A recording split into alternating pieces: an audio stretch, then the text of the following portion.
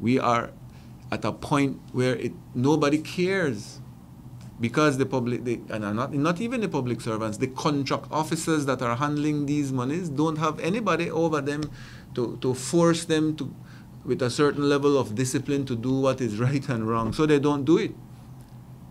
I spoke personally to the financial secretary, who told us that it is not his responsibility to oversee how the ministries spend their money. It is the responsibility of the financial officer from each ministry.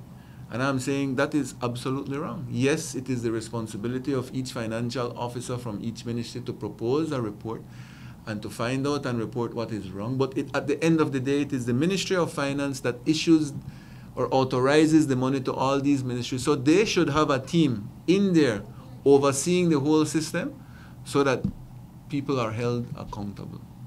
But government does not want to be held accountable for anything. That's why we have gone, in certain cases, to court to be able to force them to do what is right.